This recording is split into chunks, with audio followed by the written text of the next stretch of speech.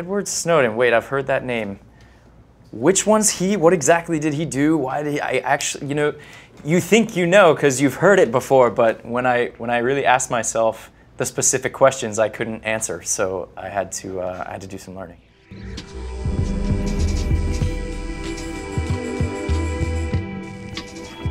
This is Edward Snowden's life starting 9 years before anyone ever heard of him, and the drastic change that he went through over those 9 years that led to him blowing the whistle like he did. And Shailene, I read somewhere that you wrote a note to Oliver Stone. I wrote a letter first and foremost just to sort of thank him for making this movie. As someone who was deeply impacted by the information that Snowden revealed and shared with the world, and I thought that nobody could do it apart from Oliver Stone, and then I said, can I please audition for you, because it'd be pretty damn awesome to be a part of it. How am I gonna make you see? I can see just fine, thank you. I think there was a poll that said like 64% of Americans familiar with Snowden still hold a negative opinion about him. Do you hope those people see this movie? It's very easy to bandy words about, and I think words end up being misused.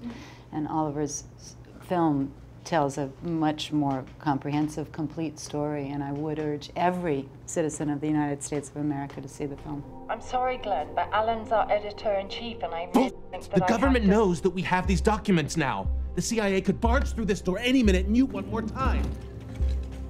Act like a journalist and stop stringing us along. But we're looking for everyone to tell us their favorite movie actor or actress of all time and why.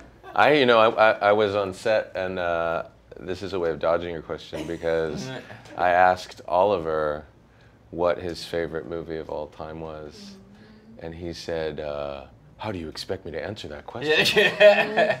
There's so many movies, there's so many filmmakers, there's so many actors, that's, like asking a... So I'm glad he's not here to hear that. Well, don't ask him that. He actually said when I asked him that, he was like, you sound like a journalist. Like, all right, I'm playing a journalist, so that's, we're in the vicinity of good things.